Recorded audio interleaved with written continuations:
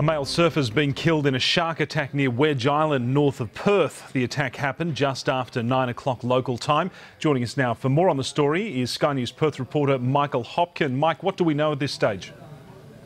Yes, hello. Well, what we know at this stage is police have confirmed that it was indeed a fatal shark attack at Wedge Island, a holiday spot to Perth's north, at 9 o'clock this morning. Now, police are still searching the area with boats and also with quad bikes on the beach in a bid to find the surfer's remains. They've also not told us the ID of the man who was involved before they can inform his next of kin.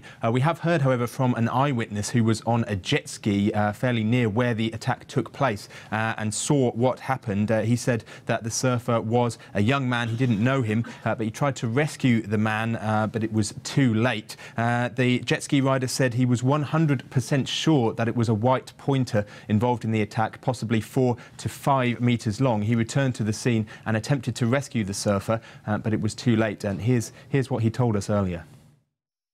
I was towing me mate on the back of the jet ski, and just in front of us saw a guy get attacked by a shark, and I just took my mate to the shore and went straight out, and there was just blood everywhere, and a massive white shark circling the body to half the torso that was left. And I reached to grab the body, and the shark came at me on the jet ski and tried to knock me off. And I did another loop, and when I came back to the body, the shark took it, and there's just blood everywhere, and it's nothing I could do. I just did everything I could. I feel so sorry for the family and everything. And for more now, we're joined by Tony Capilouti, Regional Manager with the State Fisheries Department. Tony, thanks for your time. Now, this is the 5th fatal shark attack in 10 months off the WA coast. Why are we seeing this increase in frequency? Well, Lewin, we're trying to determine that. The state government's put $14.5 million into a range of projects to try and find more out about white shark behaviour in particular.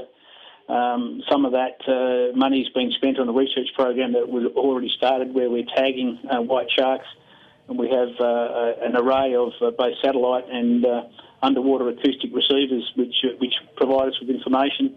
And in actual fact, in the last couple of weeks, a 5 metre white that we tagged off Albany has been detected off the West Australian metropolitan coast quite a number of times, probably somewhere between 5 and 10 times on our satellite receivers.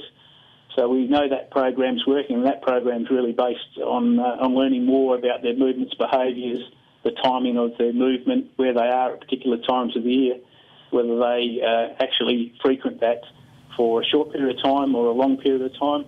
So obviously that's a long-term research project.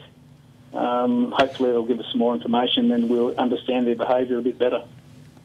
Now, this latest incident will inevitably ignite calls in some quarters for measures such as shark nets or even shark culling. Now, do you think there's merit to those strategies, or indeed anything else we could do? Well, part of this shark mitigation research that we're doing is we're doing some studies into the effectiveness of shark nets on the West Australian coast.